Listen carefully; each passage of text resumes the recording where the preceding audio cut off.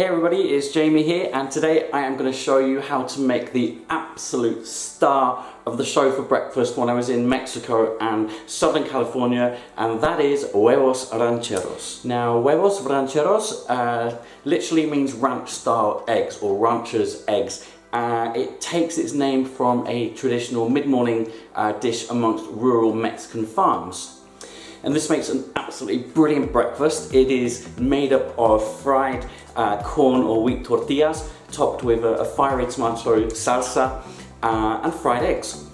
So these are the ingredients you're going to need to make my style of Huevos Rancheros. First of all, around about 800 grams of tomatoes, completely up to you what kind.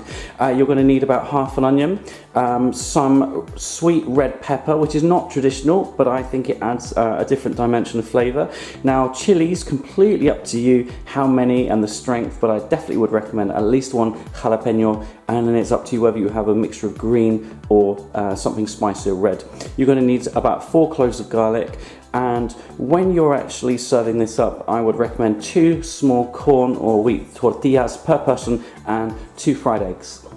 Okay, so your first job is to peel and halve your onion and take about half of your sweet red pepper.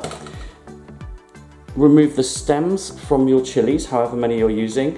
You're going to peel 4 cloves of garlic, and then take your tomatoes and you just need to very gently remove the pith from each of those, like so.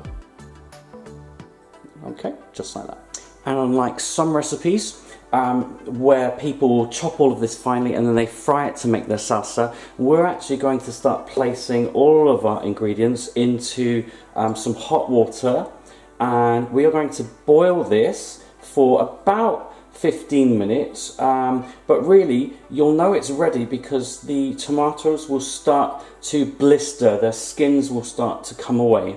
So in with all the ingredients.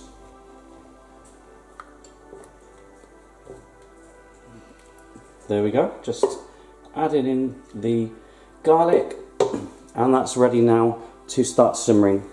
That's been about 10 minutes now, and you can see these skins are just starting to blister. So I think another 5 minutes and we'll be ready.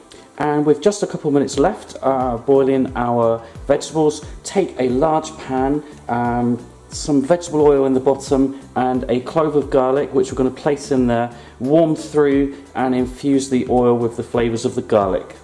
Right, so now that our ingredients have indeed softened, we are going to remove them from the pan, place them into a blender.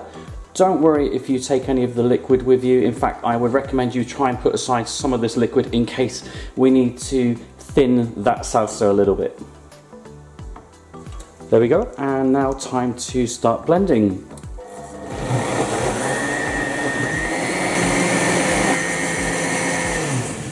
And there we are. Perfect consistency. Right, so our oil has been infused with that garlic. Let's remove that. And then, this is the exciting bit, we are going to take our salsa and we are going to pour that into this pan.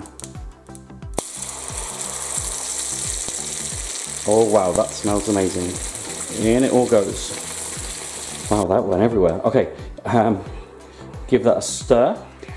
Turn to a low heat, and we're going to let that simmer away for about maybe 10 to 15 minutes. Right, just a few more minutes to go with that. So a little bit of seasoning with some salt and some pepper. Just a few more minutes, I think, on the hob. In the meantime, I'm going to take another small pan, some oil in the bottom, ready to fry our tortillas. So that oil has been warmed through, and we're ready to start adding our corn or wheat tortillas. Right, you can see that it's starting to brown around the edges, starting to puff up a little bit in the middle, so I think that's probably about time to turn over. Okay, that is ready to come out. That looks gorgeous. Right, and time to fry our eggs. So we want 2 eggs per person. In they go.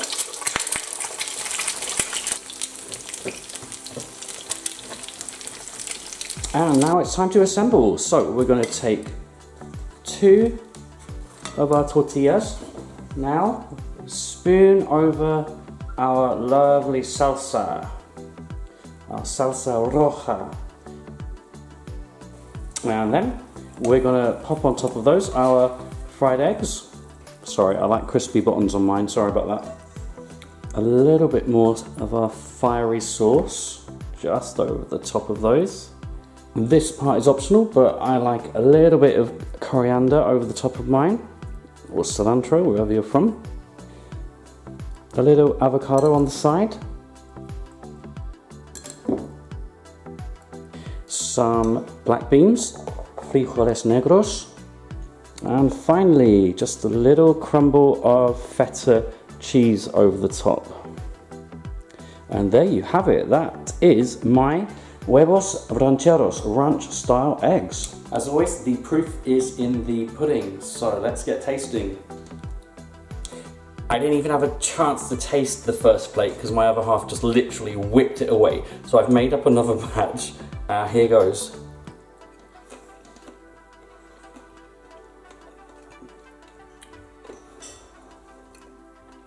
That is my new favourite homemade breakfast, without doubt.